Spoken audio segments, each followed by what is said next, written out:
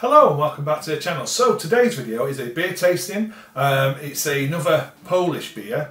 I've already done the honey beer, which was okay. Give it 2 Bs. It's not a beer I'd session on, if you go and have a look at that review. And this one is from the same brewery. I got this from, like I say, the local town centre to me. It's a Polish shop. This one came in at £2.99 for a 500ml bottle, and it's brewed by Staropolskie, and it's a Kozlack beer. I've got the information here translated because everything that's on the label is Polish, and I apologise if I'm not pronouncing any of this right, I really do. So it's a 500ml bottle. This one comes in at 6.2%. It's saying, does it say what it is? Not really, I'll read that in a minute. I think it's going to be like a dark beer, this one, but it is bottom fermented, like a lager. So yeah, it's going to be interesting. I'm looking forward to it.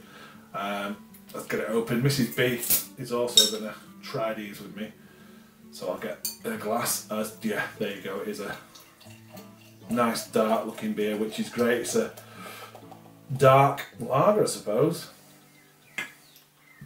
Looking superb in the glass. I mean, the conditioning and the brewing, the last beer as well, is superb. It really is, really impressive. I also like the fact they've got the flip top bottles. For me as a home brewer, they're ideal. Reuse them, no problem at all. So you can see a nice creamy nice creamy head, quite a thick head as well. In the glass, there's a lovely, you can't quite see it on the camera, there's a lovely mahogany and then red hue at the bottom of the glass, and it goes into like the dark brown of the beer. It looks absolutely superb in the glass, it really does. See if we can get a nose on that with that big creamy head. It's quite difficult to try and get through there. This has got like it's got an alcohol aroma for sure. Then you're getting malts. There's definitely a roastiness. I mean, there's like a, it's like the black carafa malts. It's like it smells like it's a black malt. It's probably a roasted barley malt in there. That's coming through, but it smells quite boozy, 6.2%. It also smells quite nice. There's definitely a roastiness. There's a bit of toffee in there as well. It smells really good actually. Be interested in this one. So let's have a taste.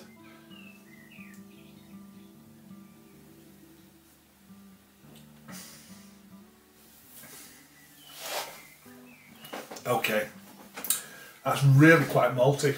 So you get like, in that, you licorice, like a dark molasses treacle, bit of toffee. It's very similar to like a porter with that, but there's a roastiness there. It's not bitter at all, really.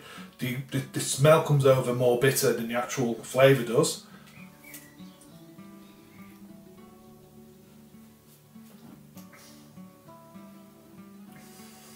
Quite light in the body as well, which is really nice, which is also quite dangerous because that is quite easy to drink. At 6.2%, the body is really, look at the conditioning, look at it, it just looks superb.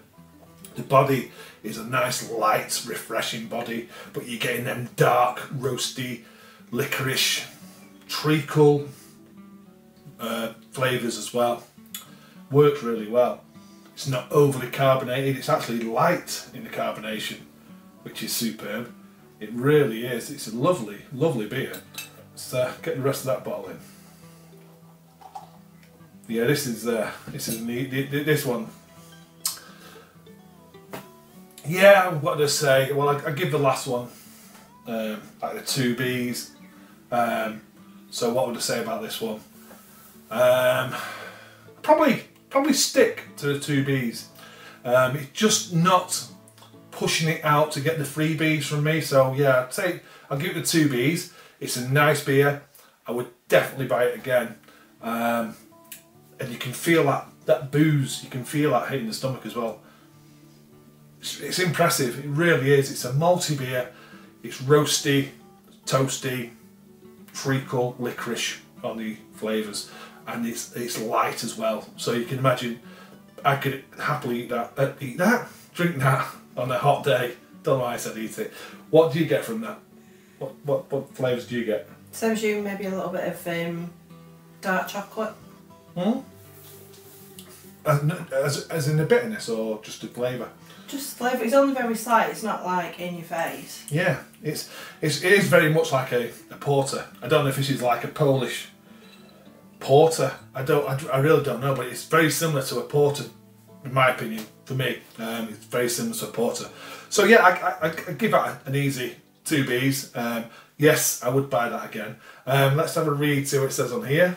Staropolskie Kozlack is an unusual beer that combines exquisite sweetness with hoppy bitterness.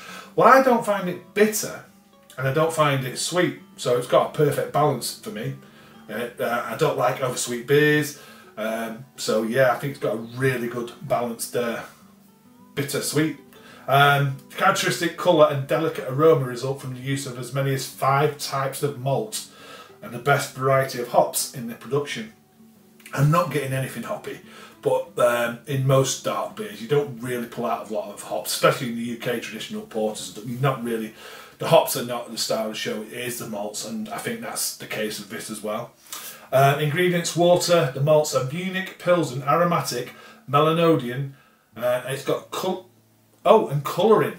So, because Munich, Pilsen and aromatic and Melanodian are all amber at the most, so I don't know where the dark is, but colouring might be they're saying black malt or roasted barley. I do not know.